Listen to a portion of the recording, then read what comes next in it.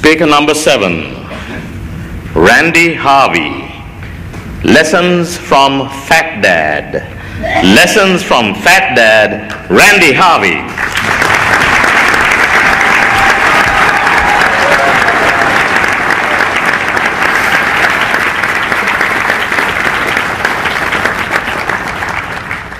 When I was 7, we drove to my cousin's for dinner and to show off Fat Dad's new car, a 1960 Ford Fairlane.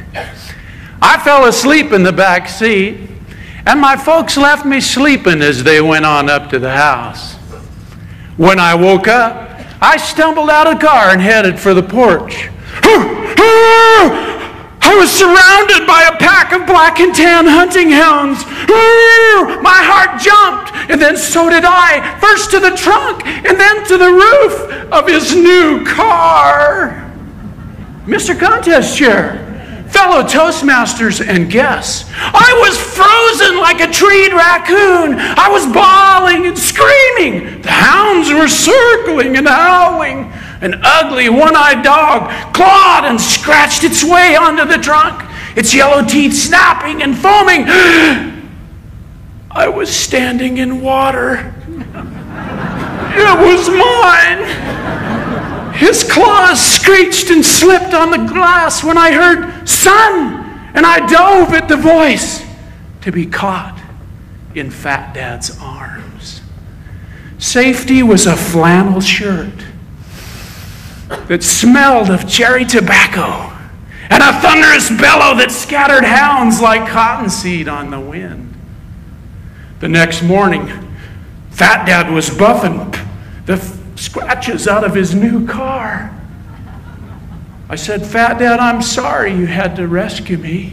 He scooped me up in his big arms, said, "Son, in life, sometimes you're the catcher.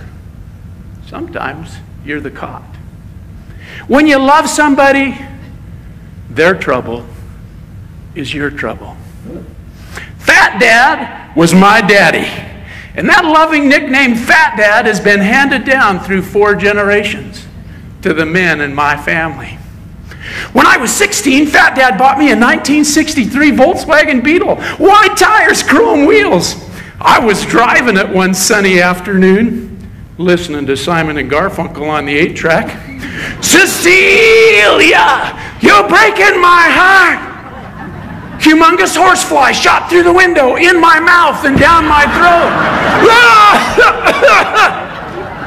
It came back up, lodged in my right nostril. What would you do with a horsefly buzzing in your nose, taking bites the size of Texas? I steered with my knees, tried to fire that bug out of my nose.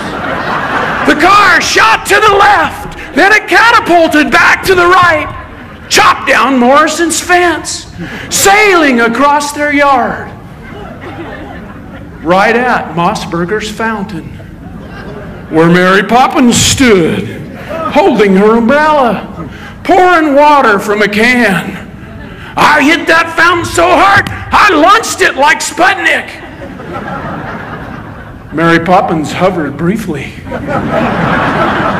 then went down faster than a spoonful of sugar. Well, the Morrisons and the Mossbergers, they were a bit excited. Not Fat Dad. He rode in like the cavalry, made peace with the neighbors. I sat on a rock in shock. As Fat Dad put his arm around me, I burst into tears. "Shh. We can fix the fence. I'll buy another fountain. We can even replace that old car. Those are just things. But I could never replace you. Besides, the town will be talking about this for weeks." The lesson? Love. Now, teenage boys, they don't always think about cars. Sometimes they think about girls. Fat Dad overheard me and my buddies bragging about our adventures with women. Not being the shy type, he joined right in. Listened for a while, and then, like ice water thrown on you in a cold shower, said, "Boys, real men love for a lifetime, not for a moment." Ruined the whole conversation.